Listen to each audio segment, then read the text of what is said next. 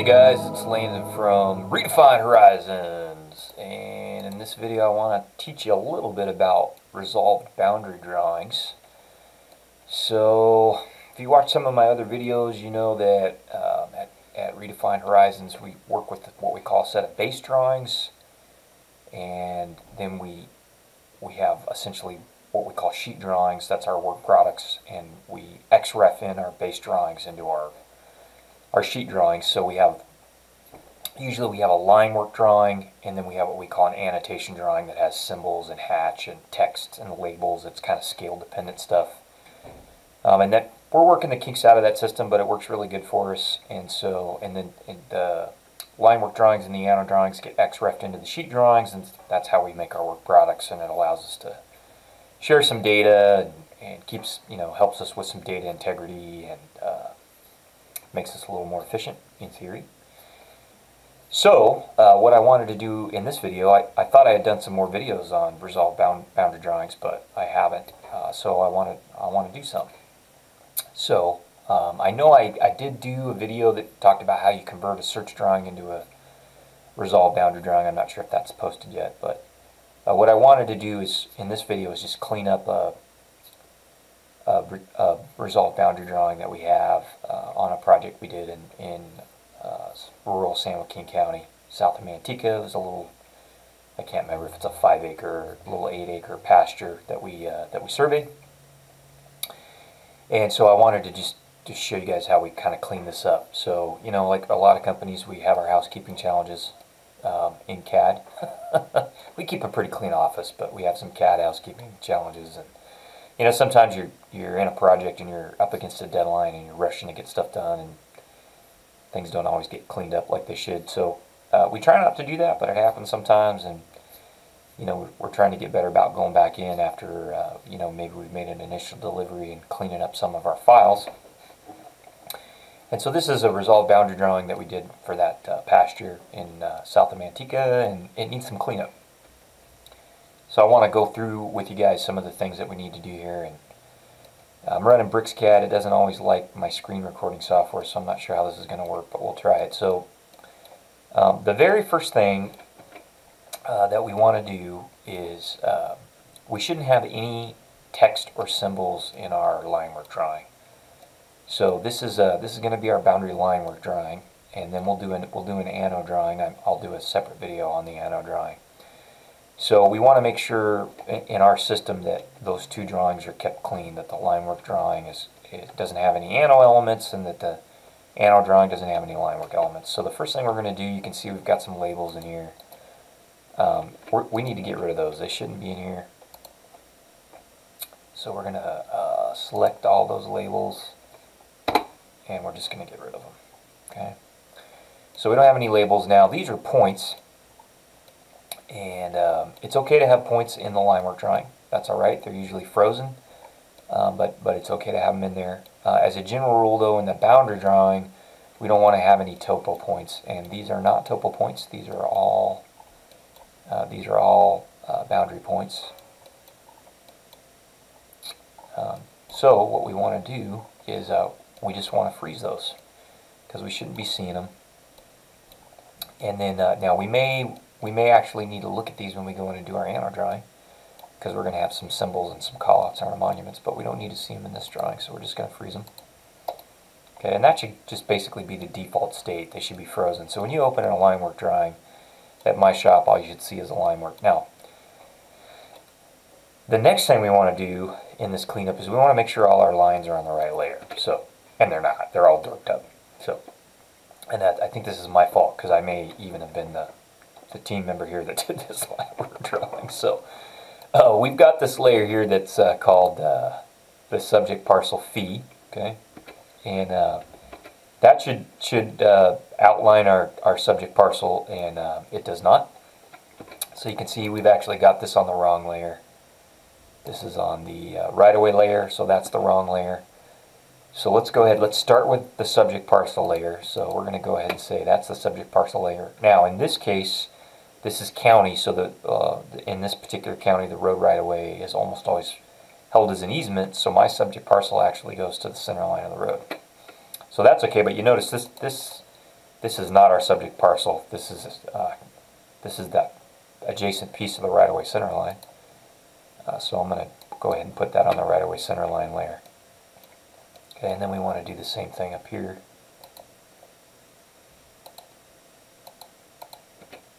Okay.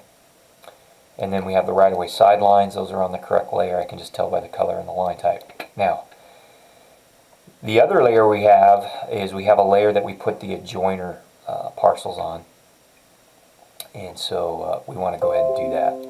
And right now these are on the tie layer, okay, which is not correct. So we want those to be on the adjoiner parcel layer, which I don't have in this drawing yet. So let's go ahead and create that layer. Okay, and I'm just going to reuse def points because I hate def points. So we're going to be on survey, boundary, lines, adjoiner, parcel. Okay, and I apologize because I don't know what color that's supposed to be. So for now I'm going to just make it a color that doesn't plot properly so it'll get fixed. And I also don't know what line type I need to be using, so I'm going to leave it continuous for now, and we'll clean that up. Okay, so this is actually one of my adjoiner parcels. So I'm going to go ahead and put it on that layer, which I've got set to non-plottable. That's not what I want. Now I actually moved these pieces over to the center line, but because this county road right away is an easement, those actually need to go on the adjoiner parcels. So let's do that. Now you may wonder why I don't have an adjoiner parcel here, and it's because this is the Stanislaus River, and there is a levee there, but you know, we didn't map the water side of the levee parcel. It's messy and it wasn't necessary for what we're doing. So this is the only adjoiner parcel line work that we need. Now you could go in and put there's you know, if there were parcels on the other side of the road here, you might put in some sidelines there. I'll just give you an example. You might have a line coming in like this. You know, that's a sideline. You got to be careful. So if that's not survey grade, we would actually put that on the GIS parcel layer. But sometimes, you know, if you got it in per record and you're fairly confident in it, or you've actually resolved it, you can put that on the adjoiner layer. But in this case, there's a big parcel all the way on the other side of my road here, so I actually don't have an adjoiner sideline there. Okay. Now what I could do down here, just to make this a little cleaner, is I could create this other sideline here. I like to extend my line work just a little bit past my subject parcel boundary. And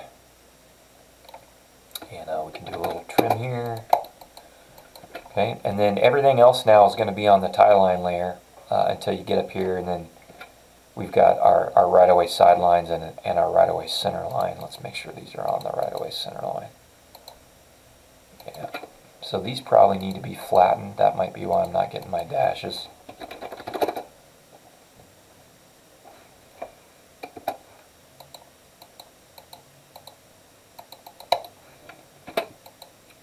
So let's see, yeah, do these have a Z? They don't have a Z. So I'm not sure. Oh, line type scale should be 1. Alright, now I'm getting my dashes. So these are all on the tie layers because they're running along some parcel lines, but they're not our subject parcel or our adjoiner, so I have them on a tie layer, and we really don't need that straggler. So you might be wondering, well, why the heck do we even have these in here if our survey's down here? Well, the answer is there weren't any monuments set here, but there were a couple monuments set here on this really old subdivision map that kind of tied into our parcel, and so we went up and looked for a couple of those. And so you can see we actually found some points. We found some points up here, so we didn't find anything here or here.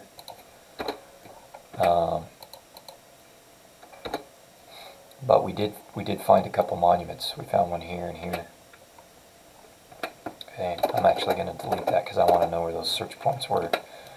But we did find a couple mons here. They didn't fit great, but they fit within a foot or two, which for the old subdivision map we were on was pretty good. We found one here that fit really good. That was less than a couple tenths. Okay, so I'm going to leave those on there. Now, I didn't find a monument here, and we didn't look for one, so I don't really need this tie line. Same thing here with these, because we didn't look for anything or find anything. They really don't need to be in the drawing. Okay, I will break this here. Now that's just a judgment call you need to make. But in this case, for this survey, these lines weren't important, and so I'm going to get rid of them. But I do want to hold this record tie because I'm basically comparing how these found mons fit to record measurements, and they fit pretty good, and we're going to show that in our resolved boundary drawing. Okay. Now you can see when I thought all my layers that I also got some fence points here. These should really be in the topo drawing, and I believe I've already moved them there. So I'm going to get rid of them. They shouldn't be in the boundary line work drawing. Okay, and these looks like these are on layer 0. Nope, they're on the right layer. They're on boundary search, so those are on the right layer. This is our control. Okay, don't need the control in the line work drawing either. That goes in our field drawing normally. Okay. All right, so then I'm just going to freeze those 2-point layers, and we're basically done. So this is clean now, other than I need to go in per my CAD standards, and I need to make sure that my line types and colors for my layers match our CAD standards here. I'm not going to make you guys watch me do that. But then we'll basically have a clean line work drawing, and the next step in this process will be to create our anno drawing that's going to go on top of this, and then we'll do a sheet drawing. And so every survey at my office should have a resolved boundary sheet drawing that you could print out. It's a 24 by 36 inch sheet. It's kind of like an internal record of survey. Sometimes we might show things on that we wouldn't show on the record of survey. So in this case, I actually have a record of survey, but I may not go up and show my ties to these 2 points. I got to think about that. Maybe have some conversations with the county surveyor. My record of survey is probably just going to focus down here, but internally, I want to know for our records that we went up and found those monuments. Technically, by the letter of the law in California, you need to show every monument you find in your survey, so I'll need to evaluate if I think those are the actual monuments that match the record description, and I may need to show those. I got to think about that. Anyways, the point of that conversation is our internal resolved boundary drawing may show more in some situations than we show on a record survey or a parcel map. We try to get as much information we can on the filed map, the map that gets filed, but we don't always do that. It just depends. Sometimes there's some edge cases where that might not happen. But all the information should, in my brain, about this boundary should definitely get captured in our internal result boundary drawing. And so we'll do that. We're going to work on the anno drawing in another video, and then we'll do a quick video on laying out the resolved boundary drawing sheet. So I'm almost 4 minutes over. I like to keep these videos to 10 minutes. I hope you guys enjoyed watching this. You kind of have an idea now what a resolved boundary line work drawing looks like here at Redefined Horizons. We'll do another video, and we'll get the anno drawing done for this. I think it'll start making a lot more sense when you guys get to see that anno drawing. So thanks for watching.